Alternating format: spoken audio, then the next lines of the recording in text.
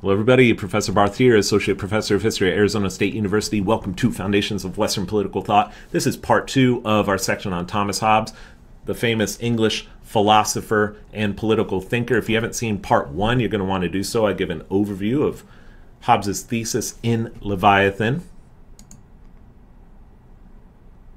Here, of course, is the famous frontispiece to that work, published in 1651.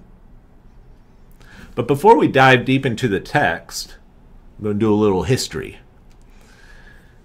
Now, you can analyze and evaluate the text alone in isolation, word for word, and try to make sense of the arguments. But it's incredibly helpful, and as a historian, I would argue integral, to first examine the historical context in which it was written. And in the case of Leviathan, I mean, you look at this life, Thomas Hobbes, 1588 to 1679, 91 years, an extraordinary lifespan in the early modern period. England, through much of his life, most of his life, was absolutely engulfed in political tumult, in political instability. And the source of much of that instability was the seemingly perpetual conflict between king and parliament. It's going to have a major impact on Hobbes's worldview. And so in this video, we're going to take a look at early Stuart England. We'll stop in around 1640, look at divine right of kings, cover the basics, just general overview, won't be exhaustive by any stretch. And then for part 3, we'll pick up in 1640 and examine the English Civil War, the interregnum in the 1650s. There's the decapitation of King Charles I in January of 1649. 2 years after this beheading of Charles I, Hobbes publishes Leviathan, right in the middle of all this. All right, so we're going to have 2 history lessons back to back. Thomas Hobbes, born in 1588, in the midst of the famous Spanish Armada invasion, attempted invasion. The Armada is defeated in 1588 by the English. It's one of the greatest victories in English military history. Absolutely humiliating for Spain, devastating for Spain, but massive victory for England and Queen Elizabeth. Hobbes is born toward the end of Queen Elizabeth's reign, 1558 to 1603, a very, very popular queen. And in the first part of his life, he'll live under first Elizabeth, then James I, and then Charles I. We'll examine James and Charles a little more closely in this video today. Now, it's important to note that the English monarchy during this period, the Tudor-Stuart period, was quite powerful, far more powerful than the English monarchy would be afterward. However, by continental standards, the English monarchy was quite restricted in what it could do. Local administration, for example, was not governed by the crown. It was administered by local officials. The judiciary depended on the common law tradition. Common law relied on judicial precedent, on the recognition of certain fundamental rights, such as property rights. Property rights were highly regarded by the English courts during this period, and that countered sort of the discretionary, arbitrary whims of the monarch in the courtroom. So that was another restriction. But also, of course, the English monarch had to share power with the aristocracy and with the gentry, who convened independently in a body called Parliament. And this was a restriction that was quite unique to the English experience. And probably the greatest constraint of all was the matter of money. The English monarchy, if they wanted to raise new revenue, had to cooperate with the Parliament.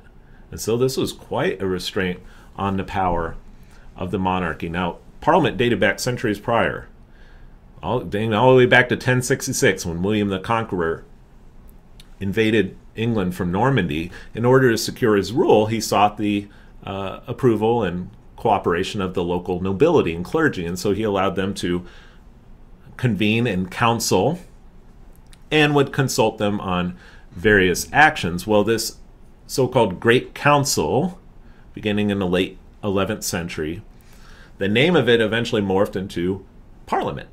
And that word Parliament comes from the Latin and the French. The French verb parler means to speak, and so this was a forum where at first the nobility and the clergy could discuss legislation and various matters of state. So you have Parliament. You also have Magna Carta.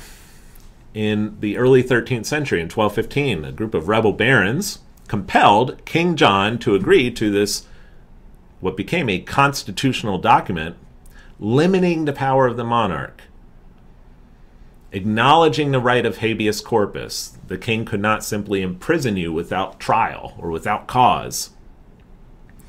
You must receive swift justice. This is all part of due process of law. It has its origination here in Magna Carta, and the English translation of Magna Carta is the Great Charter. Another limitation on the power of the monarchy dating to Magna Carta was the need to consult Parliament if the king wanted to raise revenue. In short, Magna Carta is remembered for protecting individual rights against the arbitrary whims of a despotic authority. And the kings that followed respected this custom, and when they wanted to raise revenue, additional revenue, such as during a time of war, they would consult Parliament, and Parliament would grant those taxes. Now, through most of the High Middle Ages and into the early modern period, Parliament cooperated with the crown. That was the ordinary, expected mode of affairs. There wasn't much tension between Parliament and king at this time. By the late 14th century, Parliament had evolved into two chambers. The House of Lords, and the House of Lords represented the aristocracy, the clergy, but then importantly the House of Commons, which represented the interests of the merchants, professionals like doctors and lawyers. Two-chamber parliament. They adopted those names, House of Lords and House of Commons, during the 16th century. Now, after the War of the Roses, which was a dynastic war between two competing houses of the Plantagenet family, the Tudor family emerged victorious, and in 1485 to 1603, the Tudor house governed England.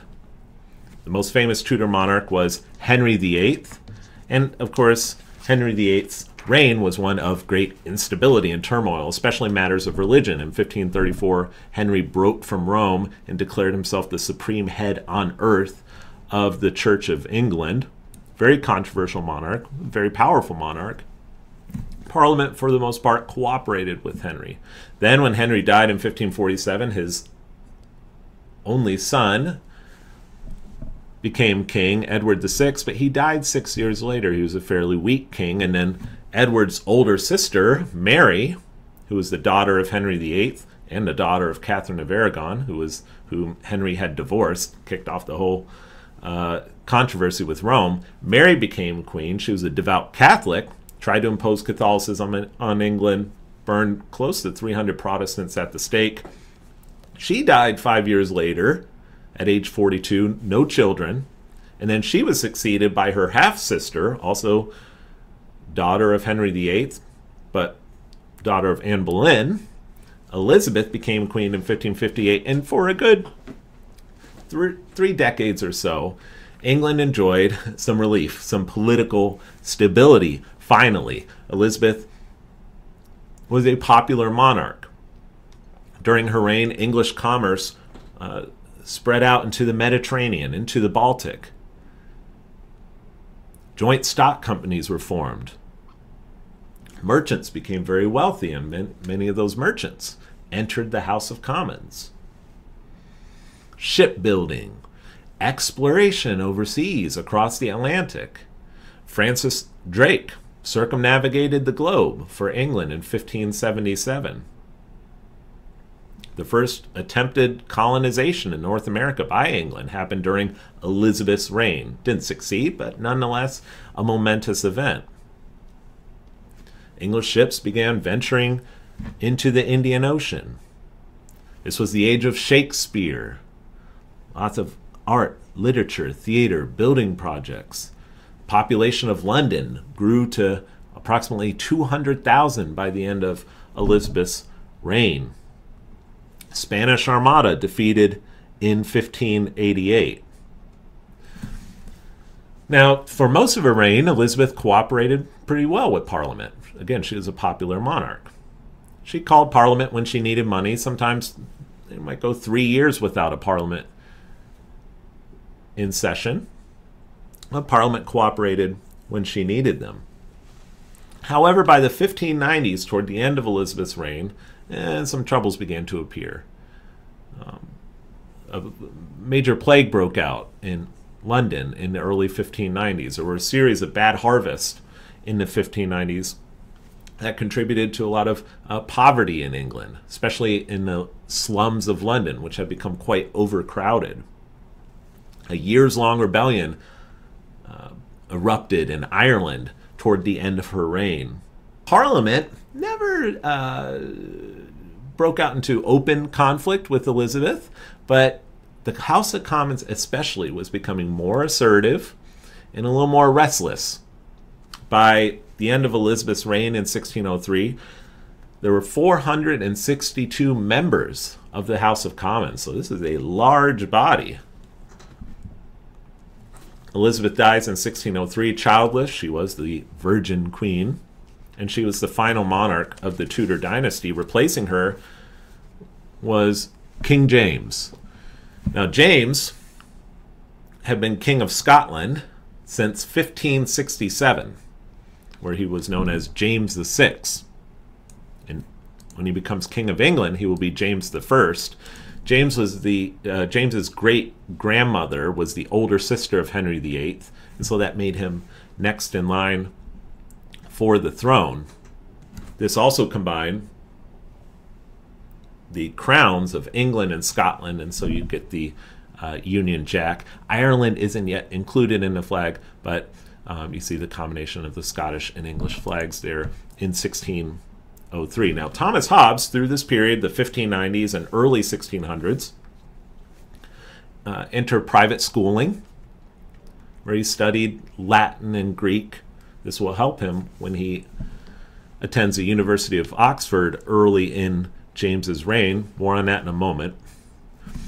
But King James, perhaps best known for the authorized version of the Holy Bible, which came out in 1611, the King James Version, KJV Bible. He's also known, of course, for Jamestown, the first permanent English settlement in America, 1607. But James is also known for his embrace of the doctrine of the divine right of kings. This is an excerpt from a speech that James delivered to Parliament in 1610. Now, remember what I said about the House of Commons. The House of Commons, by this point, consists of men who are, they're not nobility, they're commoners, but they're wealthy, they're ambitious, they're well-educated. Many of them attended university, and they want a share in government. Okay? They're not against the monarchy. They are enthusiastic supporters of the institution of monarchy. There's no anti-monarchalism going on here in the Commons during this period. But they want a share in governance. James says this to them in 1610. The state of monarchy is the supremest thing upon earth. Wow. The supremest thing upon earth. A lot of supreme things on earth. Well, according to James, the institution of monarchy is the supremest thing upon earth. For kings are God's lieutenants upon earth and sit upon God's throne. In the scriptures, kings are called gods. And so their power after a certain relation compared to the divine power. Now, what's he talking about there in the Bible? It calls kings gods. Well, I believe it's Psalm 82, the psalmist quotes the Lord as saying, as referring to earthly kings as lowercase gods. Now, the psalmist here does not mean that the kings were literally divine. What he's signifying here is that the kings are very powerful. But James sees this. Kings are called gods, lowercase gods, in the scriptures. They're compared to the divine power. Kings are also compared to fathers of families. They are the true parent of the country. 6 years later, in a speech to the Star Chamber, which was a secret prerogative court, more on that in a moment, James said this: "That which concerns the mystery of the king's power is not lawful to be disputed." You're not to dispute or even debate the extent of the king's power, for that is to wade into the weakness of princes and to take away the mystical reverence that belongs unto them that sit in the throne of God. Kings sit in the throne of God, and so they merit mystical reverence from their subjects. James, in short, has a very, very high, extraordinarily high view of the institution of monarchy. Well, back in 1598, when he was simply King of Scotland, he was not yet King of England. He'll become King of England in 5 years. But as James VI, he published a short treatise called The True Law of Free Monarchies. And in this treatise, he outlines his idea of divine right of kings. Now, James was not the first to embrace divine right of kings, okay? But he is an ardent defender. And actually, in preparing for his lecture, I read through this. It's fairly short. You can find it for free online. But in it, he calls the institution of monarchy, quote, the true pattern of divinity. The person and authority of the king are sacred. And so it's sacrilegious to challenge it. The king functions as a natural father to his subjects. And like a father, the king has some obligations. The king is obligated, divinely obligated, to protect his subjects by encouraging righteous deeds, by chastising the wicked, by punishing the wicked. The king has that obligation and must abide by it.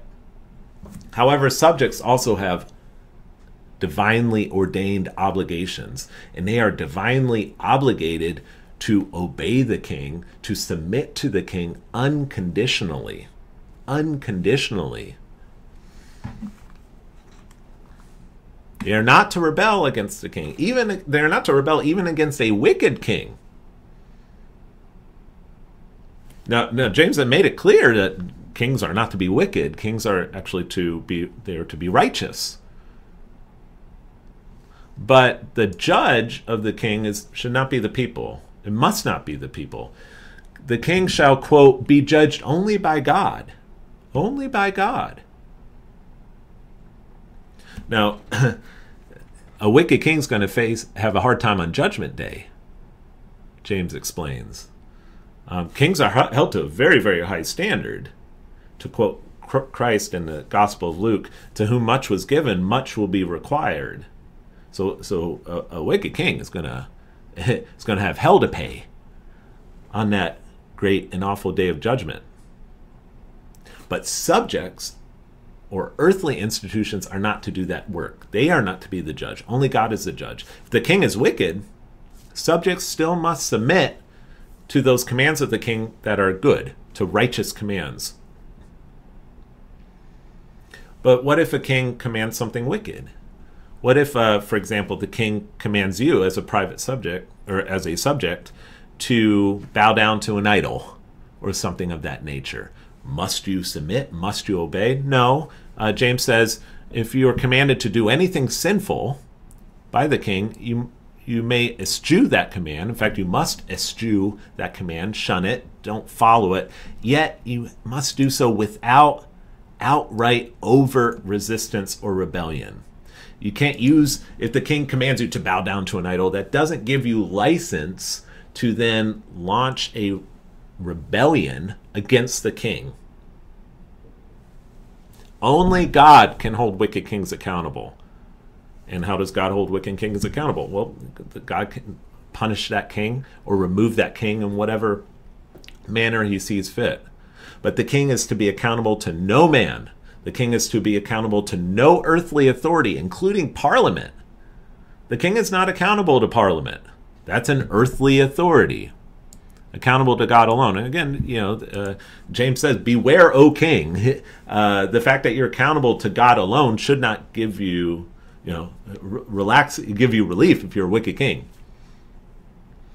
In the 110th chapter of the book of Psalms, it says that the Lord will, quote, shatter kings on the day of his wrath. The Lord will shatter kings on the day of his wrath.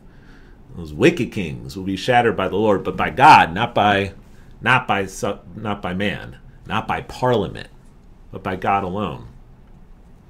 And this is good, James says, because even a wicked king, it's better to have a wicked king than to have civil war and anarchy and rebellion. Because even government under a wicked king still has some good aspects about it. Look at this quote from the True Law of Free Monarchies. Quote, "It is certain that a king can never be so monstrously vicious, but he will generally favor justice." Even a wicked king, James says, generally favors justice. You look at some of those old Roman emperors like Nero, okay, wicked emperor. Yet there was still quite a bit of justice across the empire as a whole, notwithstanding that wicked emperor. He will generally favor justice, even at wicked king, and maintain some order. You still have some order, even with the wicked king, except in the particulars wherein his inordinate lust and passions carry him away. Where, by the contrary, no king being, nothing is unlawful to none. You take away the king, you take away government, and it's just, everything's up for grabs, okay? Every man does what is right in his own eyes. A war of all against all, to quote Hobbes. See some of the overlap here between Hobbes and Divine Right of Kings. More on that in a moment. And so, James says, the old opinion of the philosophers proves true, that better it is to live in a commonwealth where nothing is lawful than where all things are lawful to all men. Quite a quotation there. Better it is to live in a commonwealth where nothing is lawful. Better it is to live in a tyranny. Better it is to live under a wicked government than to live in a state of anarchy, where all things are lawful to all men. Hobbes would be in agreement with that. Staunch agreement with that, actually.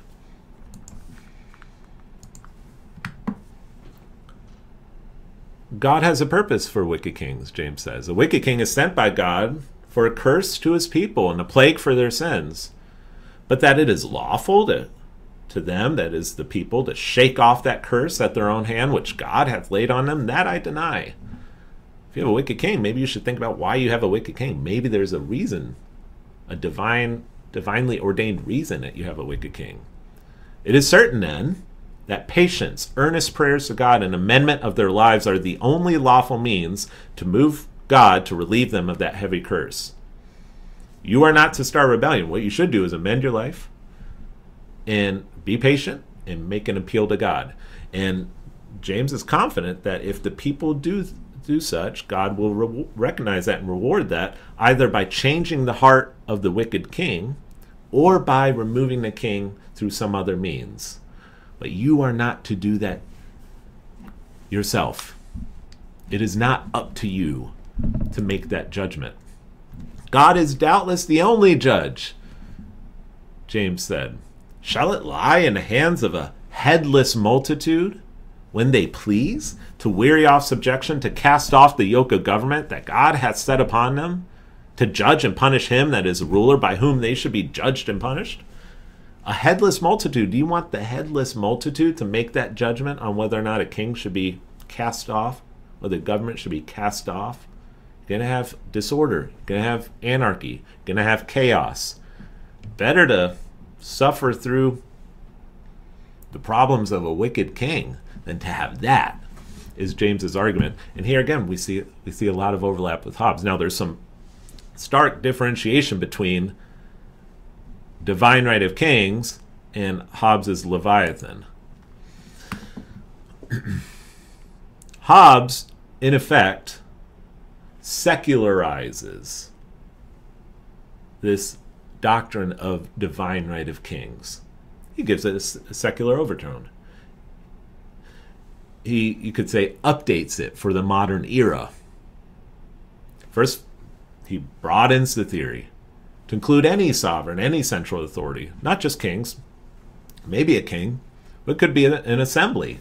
James would disagree with that. James would say, no, it must be a king. Monarchy is really the only true sovereign.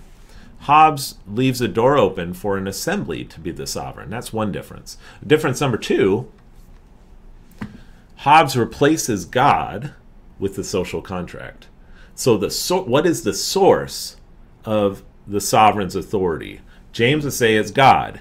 Hobbes would say social contract. Those are the two great differences. Hobbes broadens it out to any sovereign, including an assembly, possibly. Could be a king, but perhaps an assembly. And then he says the source of that authority is social contract. Outside of that, more similarities and differences. For both Hobbes and James, the sovereign must be absolute. The sovereign is absolute, and if you don't have an absolute sovereign, discord, chaos, civil war result. And then for both men, the sovereign may not and must not be resisted. Must not be resisted. Can't have it, or else, again, you'll revert back to that state of nature, back to that war of all against all.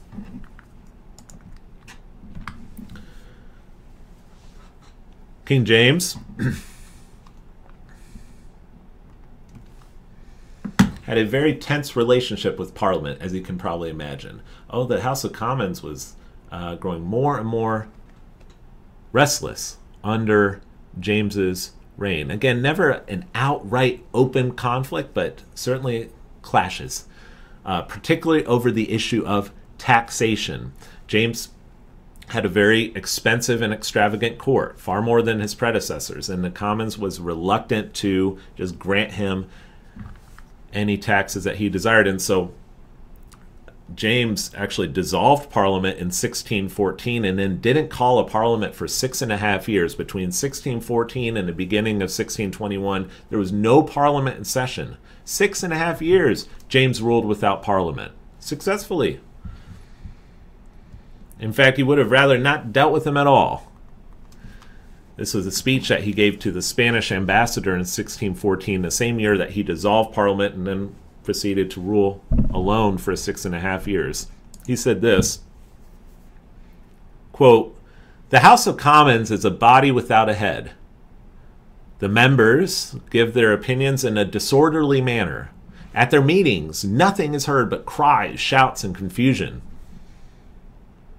I'm surprised that my ancestors should ever have permitted such an institution to come into existence. I am obliged to put up with what I cannot get rid of." Wow. That is quite a quote there. If it were up to me, I'd just not have them at all. I'd just get rid of the whole institution of Parliament. I mean, he does not view Parliament as a necessary institution. That's for sure. He'd rather get rid of it, but he knows he has those limitations. Again, remember, the English monarchy during this time, while very powerful by today's standard for monarchy, nonetheless was more restricted and constrained than the monarch in Spain, for example, or France.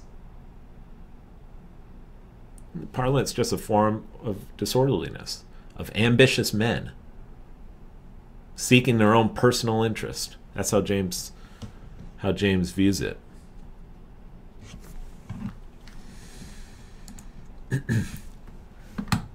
Meanwhile, to return to our author, Thomas Hobbes, as a young man during the reign of James I, Hobbes attended the University of Oxford, and at Oxford he studied Aristotelian logic, studied mathematics and astronomy, Renaissance humanism, Calvinist theology. And in the 1610s, 1620s, Hobbes became a secretary and private tutor. Through this early part of his career, he took a deep interest, especially in mathematics, but also in some classical literature. All right. James dies in 1625, and his son, Charles, becomes king. And Charles, like his father, very much embraced the doctrine of divine right of kings. Charles summoned parliaments in 1625 and 1626 so that they would grant him new taxes to finance two what were very unpopular wars with Spain and France. Parliament refused to grant him those taxes unless he made certain concessions. Charles didn't want to make those concessions, and so he dissolved Parliament, and in 1627 attempted to sidestep Parliament by collecting revenue without any parliamentary act. He used the army to collect that revenue, imprisoned anybody who refused to pay, imprisoned them without trial, and then a few months later in 1628 deployed martial law and forced private citizens to house and feed soldiers on demand. Well, later in 1628, his finances were in such a mess that he was compelled, again, that constraint on the monarchy in England, he was compelled, much against his wishes, to summon a new parliament, and that parliament immediately went to work drafting a petition, came out of the Commons, but then, importantly, it was approved by the House of Lords, quite surprisingly, in which both chambers of Parliament outlined certain liberties that the king must not violate, could not violate by law. And those liberties included habeas corpus. The king could not imprison somebody without cause or without trial. They condemned martial law. The petition condemned non-parliamentary taxation. You've got to consult, you have to have the authorization of Parliament to enact new taxes. Can't quarter soldiers, the billeting of soldiers. And this prohibited certain fundamental rights in England.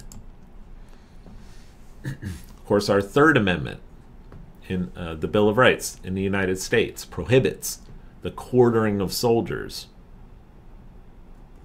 Well, because it was passed by both chambers of Parliament, Charles had no choice but to accept the petition. But then a few months later, the war with France ended. The war with Spain had already ended by that point. And so Charles didn't really need any new taxes. He was free to dissolve Parliament. He did so in 1629. And then he proceeded to rule England without a single session of Parliament for 11 years. 11 years, no Parliament in session. This is called the personal rule of Charles I. Critics later described it as the 11 years tyranny. The 11 years tyranny. Throughout this period, Charles claimed that the Petition of Right was not a legal document. It wasn't binding on him or anything. And so he proceeded to violate the very liberties that were outlined in that document. Charles utilized the Star Chamber, which was a secret prerogative court that did not abide by due process, wasn't subject to common law, and his very unpopular Archbishop, William Laud, used the Star Chamber to persecute leading Puritans who objected to the religious uniformity of that Laud attempted to impose on all the churches in England. Many of these Puritans were hauled before the Star Chamber, again, without due process. Some of them had their ears cropped, others were branded in the cheek. And for this reason, in the 1630s, thousands and thousands of Puritans fled England for Holland, but especially for New England, across the Atlantic in America, especially Massachusetts. So thousands of people fleeing religious persecution in England. And so through the 1630s, no parliament. Charles's court was increasingly isolated, alienated from the rest of the country. This portrait here, the three portraits of Charles, was drawn up in around 1636 or so. I always think he looks like John Lennon. You see the resemblance a little bit? I can see it. I can see it. These are portraits of Charles in the late 1630s. And so the tension's coming to a boiling point by the end of the 1630s. Meanwhile, returning back to Hobbes, Thomas Hobbes in the late 1620s and 1630s begins thinking a whole lot more about history, philosophy, statecraft. This is the earliest portrait, I believe, that we have of Hobbes. This is Hobbes in 1646. In 1628, Hobbes translated for the first time Thucydides' famous work, History of the Peloponnesian War, into English. And there it is. This was the first edition, the front piece to the first edition. There's the second edition, Thomas Hobbes. Hobbes greatly admired Thucydides. He thought Thucydides was one of the greatest thinkers of the ancient world, and it really shows. Again, you should watch our series on Thucydides that I did last year. And Thucydides and Thomas Hobbes share a whole lot in common with regard to their view of human nature. And also their embrace of a charismatic head of state. For Thucydides, it was Pericles. And I imagine that Thomas Hobbes, as he translated this work, also had a deep admiration for Pericles. Thomas moved to Paris temporarily in the 1630s, lived in Paris for much of the 1630s. This is a bird's eye view of Paris around the year 1630. And in Paris, he worked as a tutor, mostly a mathematics tutor. And again, he continued to develop his philosophical interests during this period. There's Paris in the 17th century. Hobbes returned to England in 1636, and he returned to England, and especially London, that was increasingly discontented with the political situation. By this point, the king had ruled alone for many years. Hobbes sided firmly with the king. In 1640, he authored a short treatise called The Elements of Law, in which he defended royal authority, ardently defended royal authority, including on matters of taxation. And so Hobbes, by 1640, had become associated with the proponents of absolute monarchy. So that when the English Civil War broke out, Hobbes had to hightail it out of England. Or actually, just prior to the war breaking out, Hobbes left England out of fear that Parliament might arrest him for sedition. He was that closely associated with the royalists. Now, by 1640, Charles was in a world of trouble. He was facing a rebellion from Scottish Presbyterians, needed to raise tax revenue beyond what he was able to do independently. And in April 1640, he finally called another parliament. And this parliament has a few things to say. Okay, so we'll go ahead and stop there. Next time, you're not going to want to miss part 3. All right? Next time, we'll take a look at the 1640s, the 1650s, and where Hobbes fit into all of this. You might be surprised. Hobbes in 1640s is considered an ardent royalist, but by 1651, Hobbes makes peace with the revolutionary English state reconciles with that revolutionary state. I think you'll see why in part 3. See you then.